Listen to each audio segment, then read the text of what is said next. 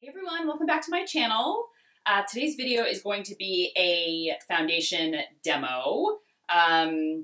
Hoping to add just some distractions for you guys at this time. Hope everyone is doing well or, hanging in there.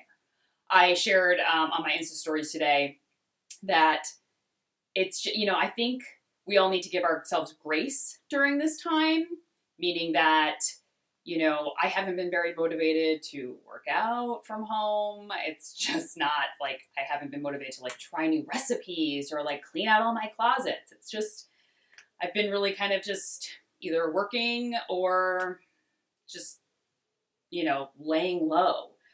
So I think it's good, to kind of give ourselves grace during this time. If you find yourself, you're only a very productive person and during this time you're not getting much done, that's okay. It's a very uncertain time, so I think it's okay to give ourselves the grace that if we're normally really active and a workout person and we don't feel motivated to do that right now, that's okay.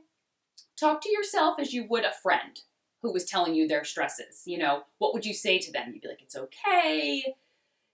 Just take care of yourself right now. Try to take care of your mental state. And, in time, you will be able to pick all those things up again. But I think I was sharing that today on my Insta story, so I thought I would share that here as well. But I'm doing a foundation demo today. I thought it was just something really quick. I'll have some other videos planned that I'll be putting up.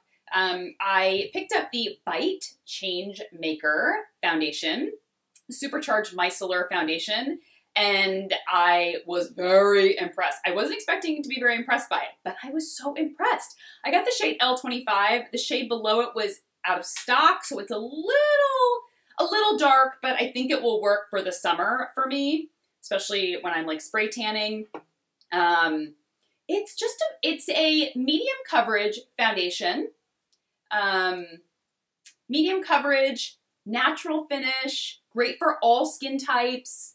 It's one of those just skin foundations. And it's like a whipped texture. I'll show you kind of up close what the texture looks like. But it gives amazing coverage. And I was worried it was going to be maybe too dewy for me or too shiny, too glowy, but it's more of a natural finish. If you are exceptionally oily, I would say definitely set it with a powder. If you're definitely more dry, I think you would really actually enjoy this. And it does not pull in any dry patches. It's pretty in the middle of everything, which I love about it. And it covers, if you hear craziness, that's Miles downstairs having some fun with daddy daycare.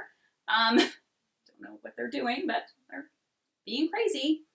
And I lost my train of thought, but it covers everything. It's not full coverage, but it's enough to, this isn't a tinted moisturizer. That's what I love. But the thing is, you can add, less if you want, more if you want. It's a great foundation to kind of mix with other things. I have a large forehead, so it always looks a little shiny more than other places on my face, but it's a really gorgeous, natural skin finish. And it does give a slightly kind of airbrushed finish to the skin. It is very long wearing, which I did not expect. Let me just show you a little bit of the texture. So the texture here is, it's a thicker whipped texture. Really beautiful. So smooth and creamy. I'm gonna go ahead and finish up my full face, and then I'll show you what it looks like kind of with a finished look, and I'll put some powder over it so you can see kind of what it would look like if I set it with powder. But here's the close-up of it just as is. Gorgeous. Really impressed by it. I think this will be a really good foundation, especially going into the warmer months. Here's the finished look. I just threw in a little bit of the La Prairie loose powder. The finish is really beautiful. If you do have oily skin, like I said, it's more of a natural finish, so you may need to use a mattifying primer or a powder to set it. If you have dry skin, I think you would love this.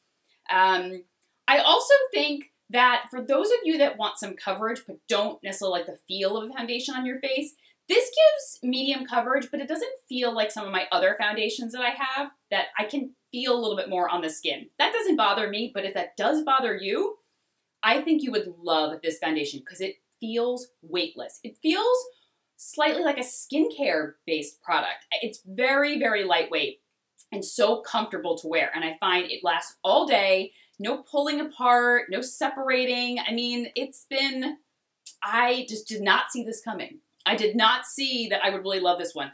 I'm wearing the shade L25, though I think I could go down a shade for the winter, but that shade was sold out. But this shade is definitely fine. And yeah, I will go ahead and link everything that I talked about as well as the makeup that I did. I'll be doing a tutorial with the eyeshadow palette that I picked up, which I really enjoy. And another foundation that I bought at the same time, and I very rarely, when I try new foundations, sometimes I'll like one but not the other, or not like any of them. I'm very picky when it comes to foundation. But I ended up loving both of them. The other one that I'm going to talk about, I actually liked a little bit more than this. It was like a real game changer. I tried it on and I was like, whoa, this is really amazing. So that will be coming out in a few days, and I will talk to you guys soon. Take care. Bye-bye.